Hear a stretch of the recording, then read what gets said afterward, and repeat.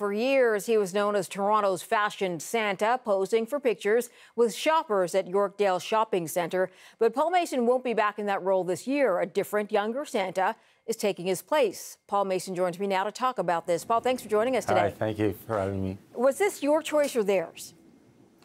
Well, it wasn't my choice. I think it's a really good question. I think circumstances was the decision factor of what's happened. Meaning you both decided not to move forward, or I know there's a legal challenge in place, it was too complicated to move forward? Well, I think, the actual, the restrictions on my part didn't allow me to move forward. And I want to state my claim to the fact that, unfortunately, here we are in the beginning of the Christmas season, and we're talking about this, but it's all about intellectual property and my right to the brand of Fashion Santa, the one I created. I know there's a legal challenge for that right, for the image of Fashion Santa. Tell me a little bit about where you stand with that, and what's the argument that you've made here? Well, that's something that I kind of wish not to talk about. That's more on the legal point, where I would like, my lawyers can deal with that. But it's all about intellectual property law. So I'll leave it at that. Okay, so let me ask you something about Yorkdale, because they have said through their people that they reached out a number of times to bring you back on board this year, but that they weren't able to do that basically in the time that they had because they had to start getting going on the campaign. Is that correct, that they did reach out to you? I'm laughing because I keep hearing this, but as I keep answering the same type of same type of answer, I've been in this business a long time, and I've nurtured relationships, and I know how to nurture relationships.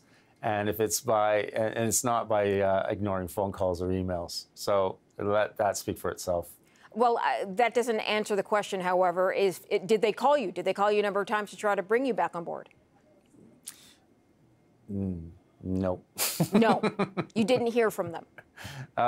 It was a set of circumstances that didn't allow this to happen. So you can spin it, or you can, any way you want. But the circumstances didn't permit me to go forward. Can you clarify that a little bit for us, for our viewers, what the circumstance is? It's just conditions put on me. Don't forget, I approached. I don't know if you know this, but I approached like 4 or 5 retailers at the same time, and Yorkdale being one of them. And so I approached this pitch, and I stand by my intellectual property on the fact that I created Fashion Santa. Fashion Santa is me. It's based on a character that, I lived this model life, and I grew this beard, and I put the two together, and, that's what it is. So, yeah. That's where we are. How long were you Fashion Santa for Yorkdale specifically? We started the campaign in 2014. So a couple of years. Yeah.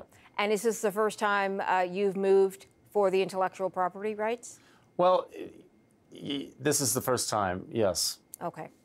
So what now? What's this year going to hold for you? What's next year going to hold for you? This is based on what this character is all about.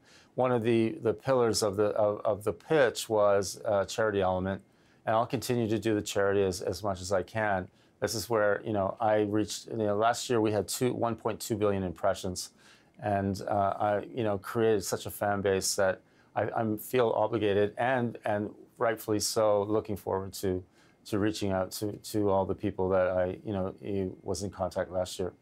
Are you disappointed that you're not going to be back in that role specifically at Yorkdale, where it was created? Well, yeah. I mean, it's a shame that here we are at the beginning of the Christmas season. This is what I'm talking about, when I should be talking about raising money for charity and the joy of Christmas. All right. Last question for you: are you upset that somebody else has replaced you? As I said, I'm going forward with my vision, so I'm looking forward to doing what I can. All right, Paul Mason, thanks for coming in today. Thanks for joining us. Thank you. Take care. Bye.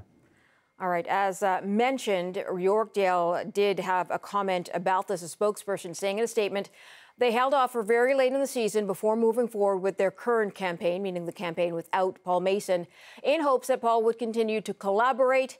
The Yorkdale team enjoyed working with Paul, they say, and they remain open to working with him.